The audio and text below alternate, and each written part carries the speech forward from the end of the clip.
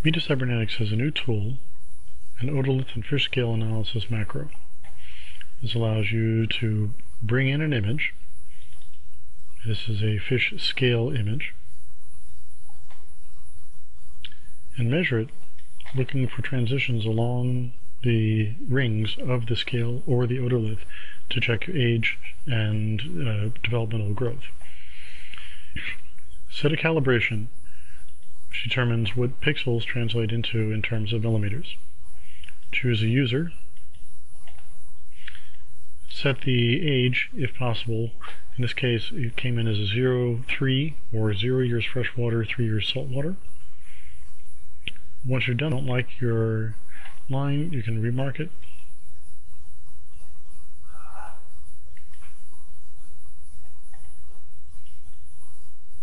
And this provides an area upon which we can make measurements. First, I'm going to label manual annuli. In this case, I'm going to add a freshwater and several saltwater.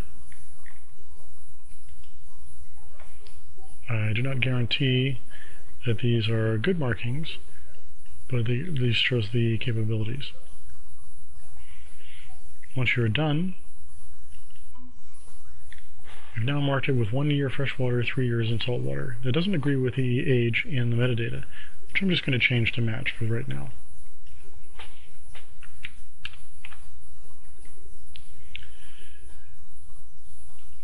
At this point, we can find the circuli, the small measurements, using dark valleys or bright peaks or light to dark or whatever you like to use.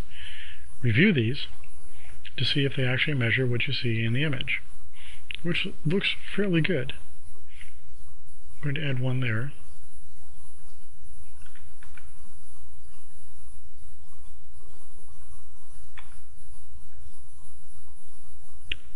Scanning along, the line looks pretty good.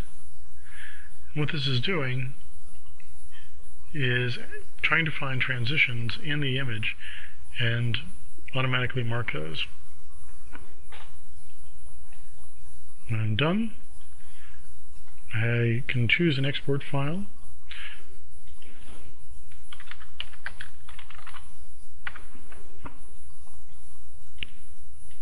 And I have a series of measurements of positions for all of these, which if I export to my file, should show up as a series of measurements that indicate which major annuli. Inside this one there are 16 markings. Each has its own size in millimeters or microns or whatever you've calibrated in. 16, 13, 9, etc. Second ring, third ring, etc. If you wish to take a snapshot of this, you can take a snapshot. That file is now saved in the same directory and can be opened